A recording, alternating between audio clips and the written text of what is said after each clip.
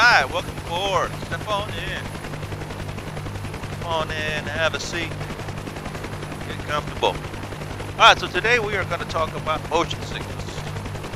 What better way to talk about motion sickness than in the air? Oh, we're going to step up, fly around a little bit, and let's talk about motion sickness. Now, motion sickness is a real deal. There's so many people jumping into VR now that they've even done some research on it and found that about 40 to 70% of the people that participate in VR gaming have some form of motion or have experienced some form of motion sickness. 40 to 70%. I mean, that's almost, that's a shit ton of people.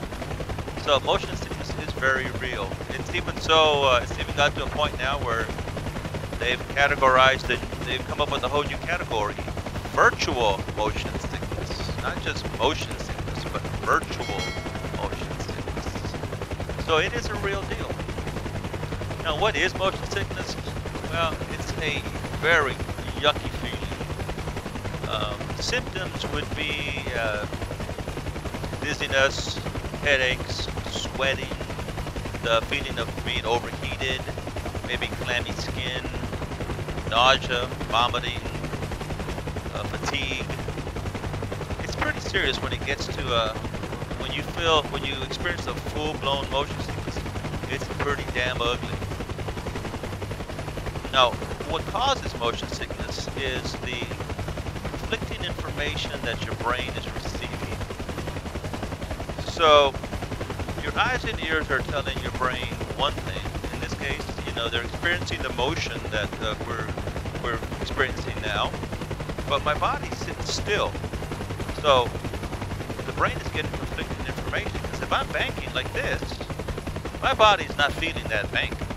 My eyes and ears are seeing it and hearing it, but my body's not experiencing that. So that is conflicting information going to my brain that's pissing my brain off. And my brain is saying, oh, hell no. And that's what brings on the symptoms. So I can tell you firsthand, I am a retired Air Force photographer. I had many hours doing videos and shooting photography out of Blackhawks, out of Chinooks and C-130s. So I can tell you that motion sickness is a real deal. And of course I was in the Air Force for 20-something years, so I flew, I don't know how many thousands of hours I probably have ranked up just in all the deployments and missions that we were on. So I got a lot of experience in motion sickness. So what I did, the minute I felt it coming on, I acted pretty quick. I realized that it was coming on. I didn't let it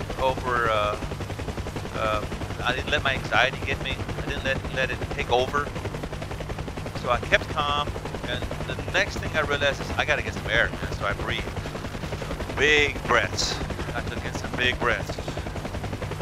Taking a couple, 2 or 3 big breaths in through your mouth, out through your nose, however you want to do it. What works for me is big breath in. Big breaths in. That helped me calm down right away. The next thing I would do is I would find the horizon, if possible. Find the horizon and just kind of keep focusing on it. The body needs something that's stable. So what I would do is if I'm turning, as you can see here in the video, as my aircraft is banking, I'm tilting my head so that the horizon line is staying somewhat level. Because the idea is my brain needs to see something that's level. That's the easiest way for me to do it. That was the biggest step for me. Once I hit stage 3 or that step there, I was pretty good. Now, again, I'm a firm believer of mind over matter. Not saying that motion sickness is all mental, because it is in no way all mental. But what I would do is I would distract myself. I wouldn't let it wouldn't let it fester.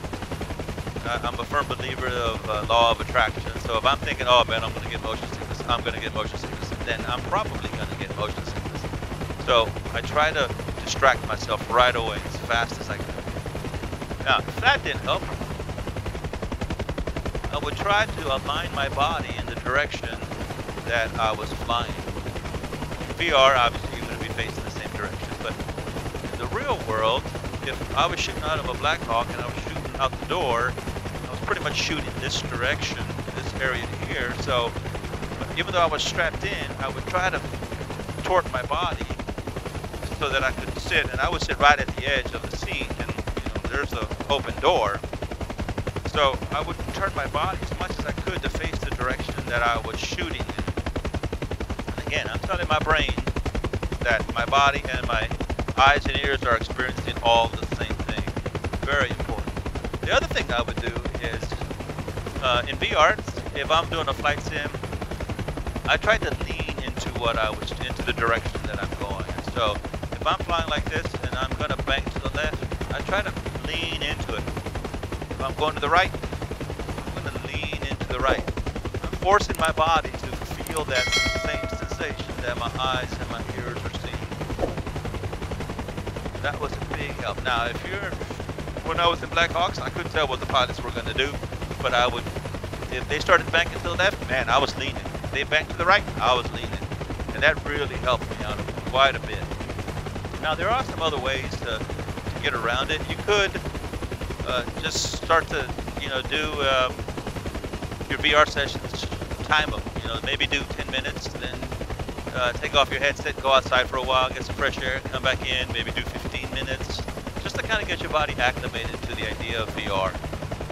So those are important things to consider. And of course, there's Dramamine, there's motion sickness patches. Those may work for you as well. There was times when I would take Dramamine, but boy, I tell you, I felt when the mission was over, man, it hit me really hard. When I came down off the adrenaline, whoo, serious crash. So if you're going to drive or do anything like that after Dramamine, be very careful because it really kicked my rear end. So I quit using Dramamine and I just grinned and bared it, as they say. So another thing you can do is your gaming area. Keep it cool. One of the problems or one of the symptoms that you get with motion sickness is the overheating, the sensation of overheating and sweating.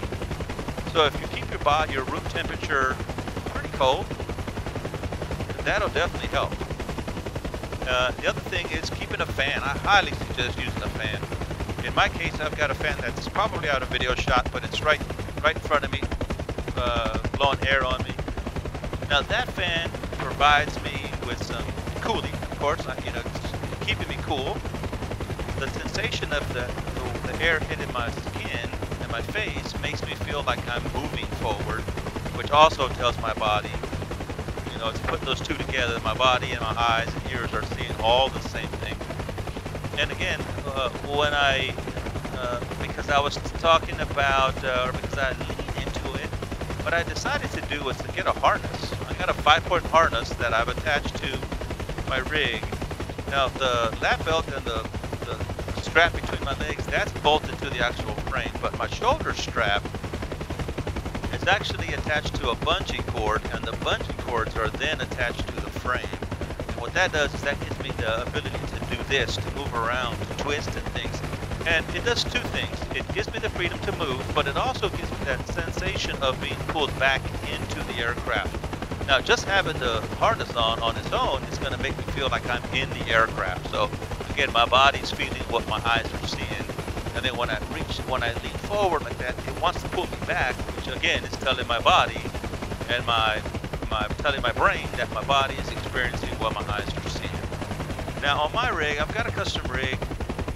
And what I've done is I've added butt kickers or a base shaker. Some people know them as base shakers. Butt kicker is actually a brand of base shaker. And basically what it is, it's a magnet that vibrates to the sounds that are going on in your game. In my case, it's a helicopter, so I can feel the rumble of the blades through my feet, through my chair. And even when I make it when it gets loud like that, I can feel that. All that intensifies. So again, we're telling our body that, hey, you're experiencing the same thing that my ears are hearing and my eyes are seeing. Some people feel like, ginger root, maybe ginger ale, ginger root products, Dramamine patches, even the motion sickness wristbands might help you as well. So again, believe that motion sickness is real. It happens to everyone. It's just a matter of what you do when you feel it knocking on the door. How do you address it? And what works for you? Maybe taking a break, doing a little bit at a time, get your body adjusted, acclimated to the VR world. Maybe that's what you need to do. So anyway, I hope you enjoyed it. I think I might be sticking this landing.